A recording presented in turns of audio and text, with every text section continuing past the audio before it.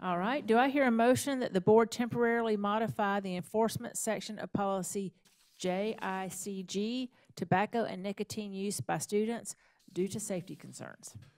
Madam Chair, under the guidance of policy BDH, which gives the board the ability to temporarily suspend board policies due to the extreme emergencies, I move that the board approve the administration's request to temporarily modify the enforcement section of policy JICG, tobacco and nicotine use by students due to safety concerns. The second offense consequence, which requires a student to complete 6 hours of school-based community service, will be temporarily suspended due to safety concerns. This modification will be in effect until the end of the 2021-2022 first semester.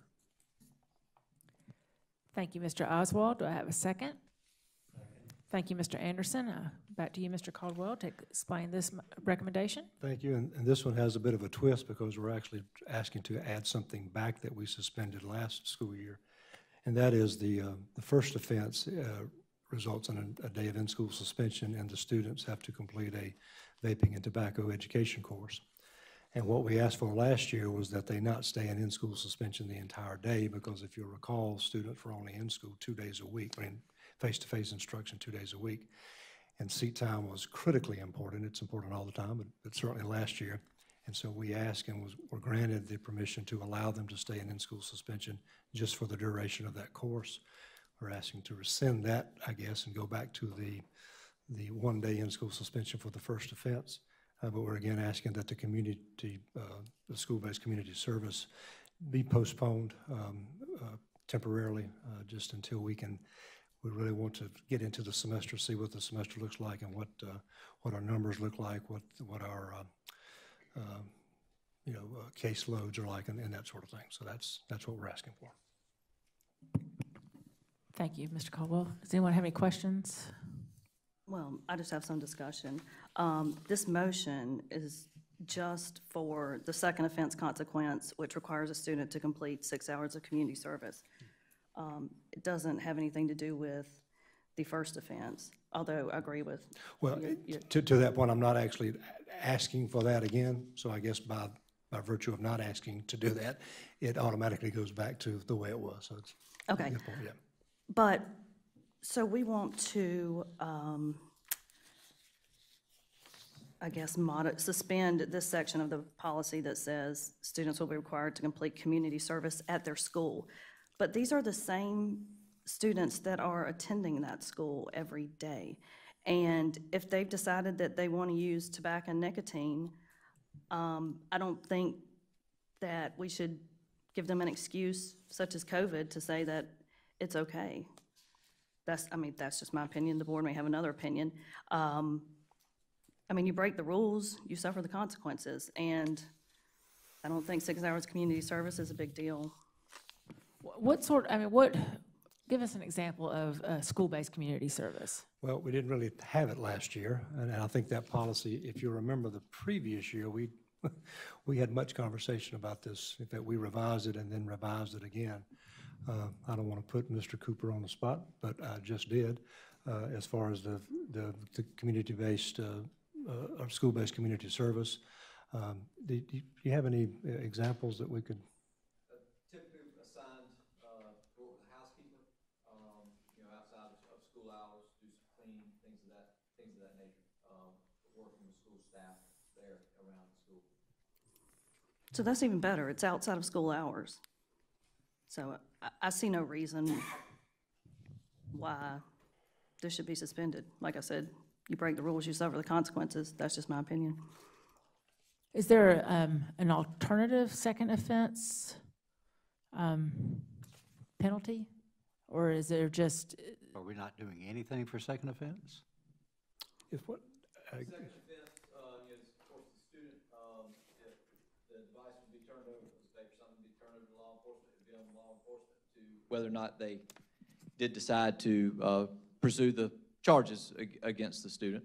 The student would also have to complete the LRADAC tobacco cessation course. They do the in-house school-based course on the first offense. They would do the course through LRADAC on the second offense. And And though it might not have another overt consequence other than that administrator-parent conversation, that conversation also is a reminder to the student and the parent, should this happen a third time, that offense includes a recommendation for expulsion. And so, that's a pretty good attention grabber as well for the student and the parent as well. Also, I know in that policy, it includes, as the second offense, referral to law enforcement and suspension from extracurricular activities, which is great. I think all of these are great, but I just don't see the reason why we need to suspend community service.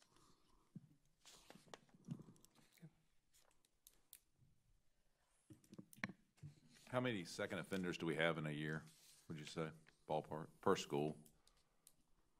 I guess the high schools are the predominant players. Middle and high.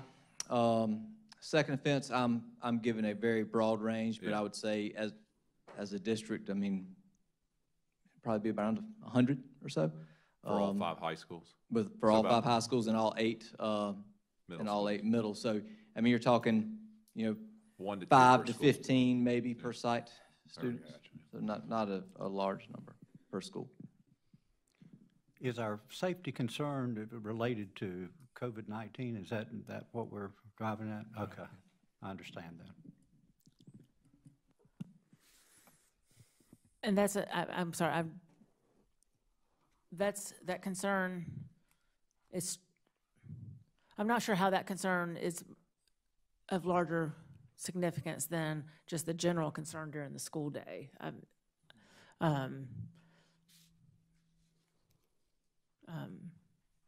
understand, and that's a valid point. We've just, we've been very deliberate with our, as we've gone back to some sense of normalcy, and we just, maybe being too cautious, just opted to recommend that we slow this return by a semester. But certainly, it's at the pleasure of the board. So.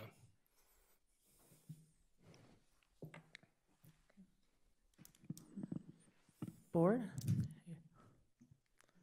Anyone have any other questions or discussion on this? But Mr. Caldwell, you're recommending this? You and the district leadership are recommending this? Yes. Yes, sir. Okay. All right. All in favor of the motion to temporarily modify the enforcement section of policy JICG, the tobacco and nicotine use by students due to safety concerns. All in favor, please say aye. Aye. And opposed? Jane is opposed. And the motion carries.